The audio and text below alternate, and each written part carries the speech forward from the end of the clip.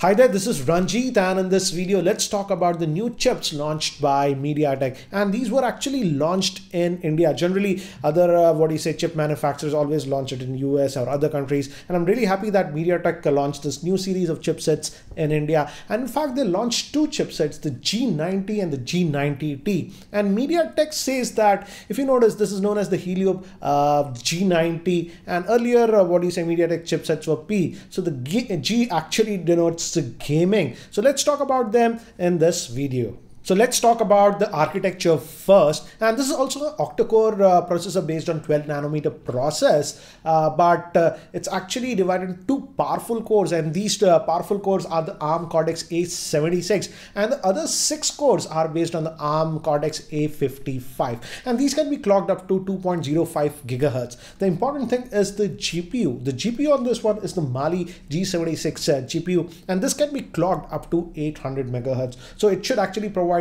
pretty good performance for gaming. And also in terms of RAM, this supports actually LPDDR4X RAM up to 10 gigabytes. Again, we have two variants. I'll talk about the differences later between the regular G90 and the G90T. But again, many of you might also be having this question in terms of Snapdragon SOCs, which one does this one compete? And according to MediaTek, this one actually, the G90 G90T series competes with the Snapdragon 730 SOCs. And in fact, during the press event, they showed some benchmark scores, and as you can see with the benchmark scores, yes, it definitely goes ahead in terms of Antutu and even with the Geekbench, as you can see. So looks like it's going to be a very interesting chipset even for gaming. Now moving to the gaming, as MediaTek was claiming about gaming performance with this one, they have this thing called the MediaTek HyperEngine, which is specifically for gamers, and this actually provides lag-free touch response. So the touch response is actually very fluid on this one, thanks to the new HyperEngine that we have on this G90 series of chipset. Also, MediaTek says that it has enhanced colors and also support for HDR10 for vivid pictures and for enhanced gaming.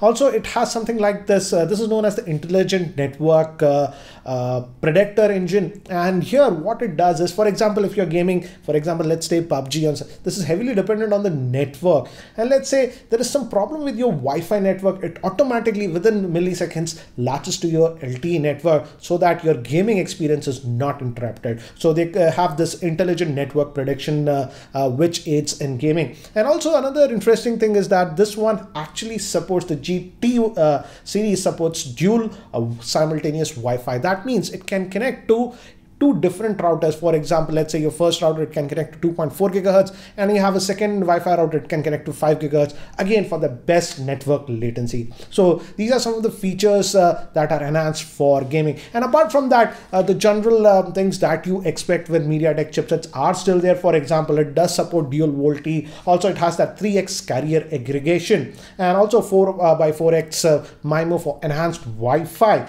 and also all the AI capabilities that we have seen with earlier MediaTek chipsets. Now you might be also asking, what's the main difference between the G90 and the G90T? Essentially these are both the same chipsets, but the G90T is slightly more enhanced in terms of RAM. The G90 can be configured with a maximum of 8 gigabytes of RAM, whereas the 90T can go up to 10 gigabytes of RAM. Both do support LPDDR4 RAM. And also in terms of camera, the G90 has support for a max of 48 megapixel camera with the triple camera setup, whereas the 90T has 64 megapixel and support for up to quad cameras. And also in terms of display, the regular G90 has 60 Hertz max display support, whereas the G90T has support for enhanced screen that can support up to 90 Hertz display, and also that dual Wi-Fi. And also another thing is that this is interesting,